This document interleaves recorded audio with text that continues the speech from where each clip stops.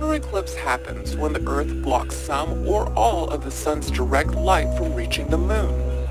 This cosmic event only takes place during a full moon.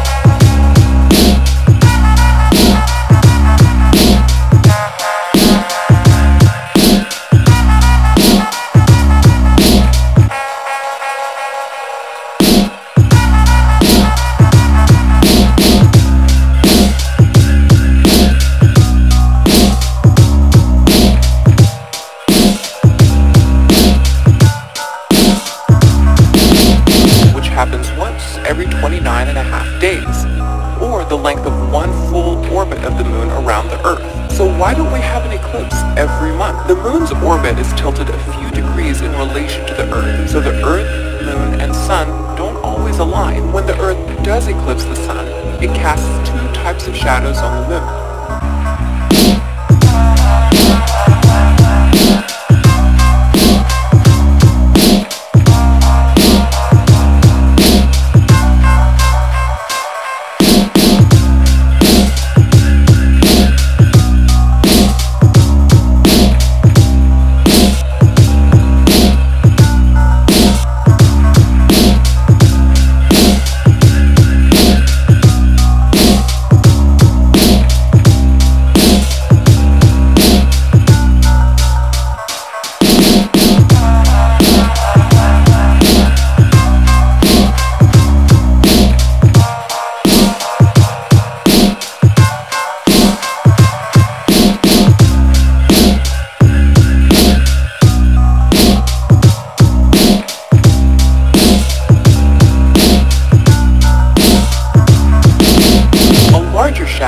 Known as the penumbra,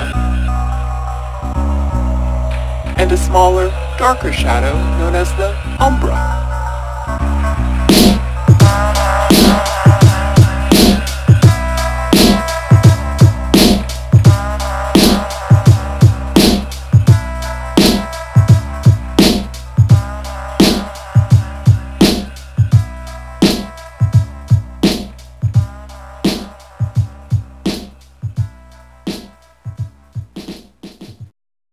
This week in our series of reports on UFOs, we've learned a number of things. That not everybody who sees a UFO is crazy, that our government has lied about UFO information, that it's withheld UFO files, and even spied on UFO witnesses.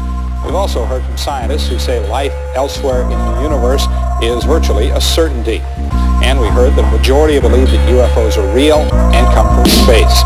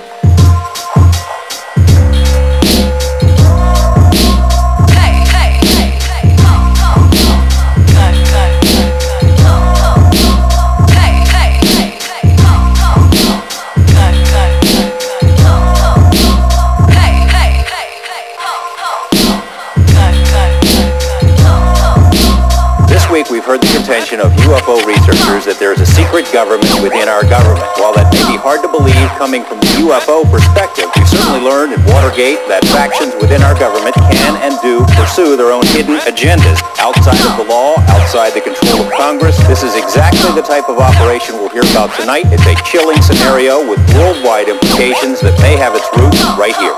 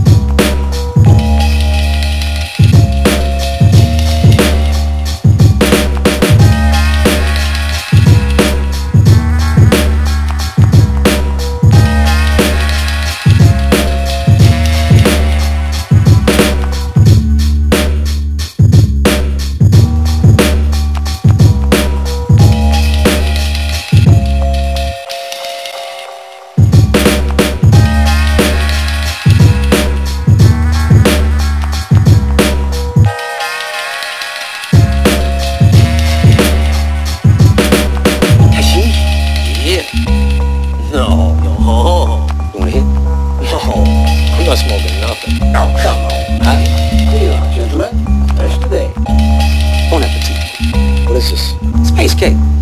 Why do they call it that? Yeah, what the astronauts eat. Tank. Starving.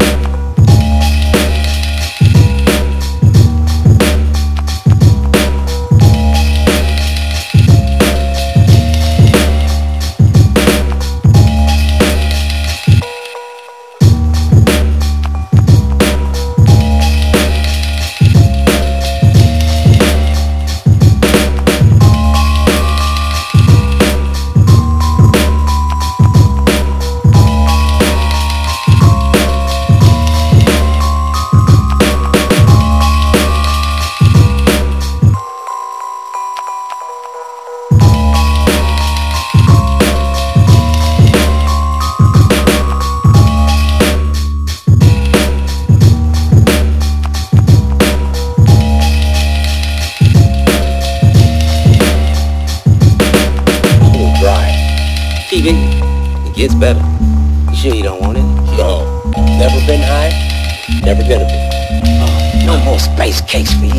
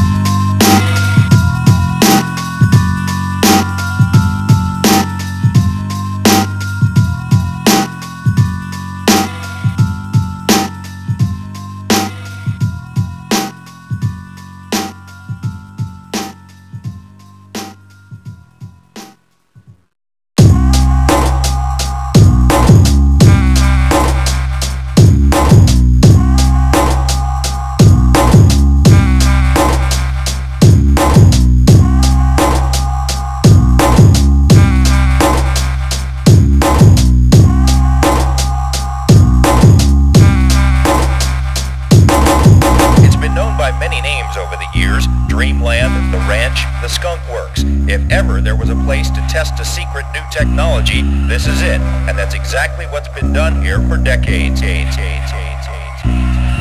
Dry bed of Groom Lake, corrugated metal buildings, a 3-mile-long runway, and some highly sophisticated radar and detection equipment.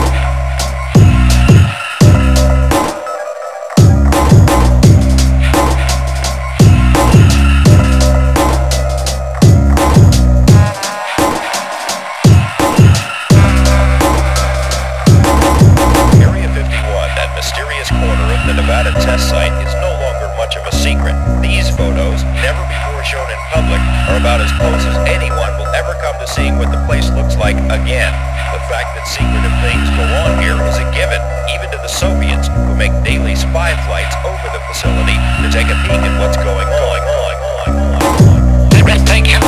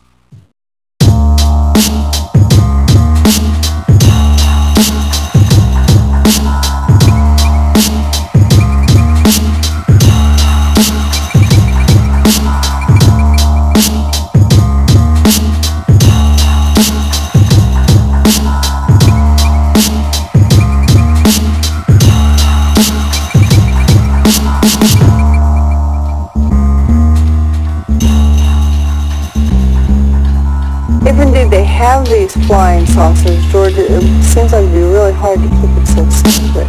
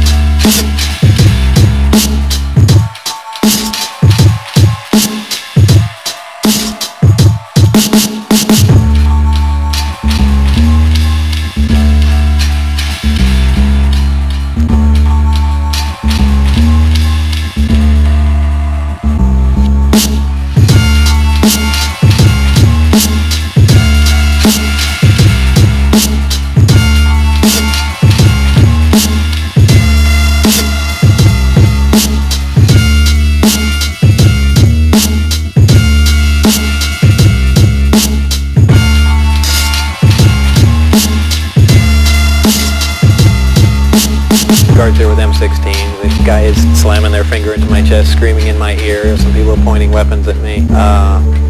Like I said, it's not a good place to work. I am telling you this. I'm trying to prove that what's going on up there could be the most important event in history. You're talking about contact, physical contact and proof from another system, another planet, another intelligence. That's got to be the biggest event in history, period. And it's real and it's there. And I had an extremely small part of it, but I'm convinced that what I saw is absolutely proof of that. There is no way we could have created those systems. There's no way we could have made the discs, the power supplies, anything to go with them.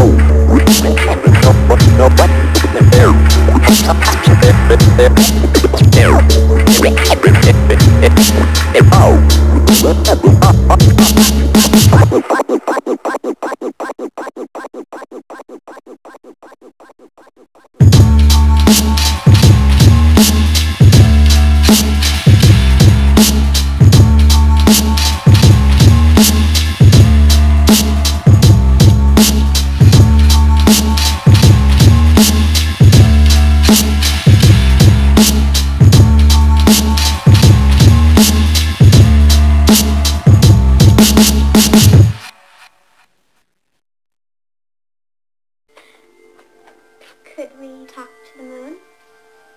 Well, it's a big enough radio. I don't see why not. Could we talk to Jupiter? Or what's the one after that? Don't tell me. Saturn. Could we talk to Saturn? Mm-hmm. Do you think there's people on other planets? I don't know, Sparks. But I guess I'd say, if it is just us, it seems like an awful waste of space.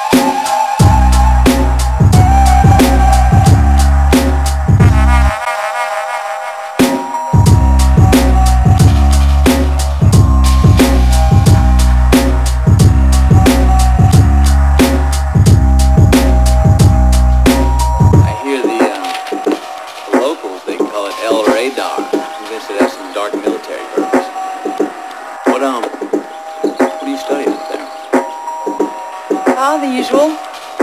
Nebulae, quasars, pulsars, stuff like that. What are you writing? The usual. Nouns, adverbs, adjective here and there. I work on a project called SETI. Search for extraterrestrial intelligence? And that is out there.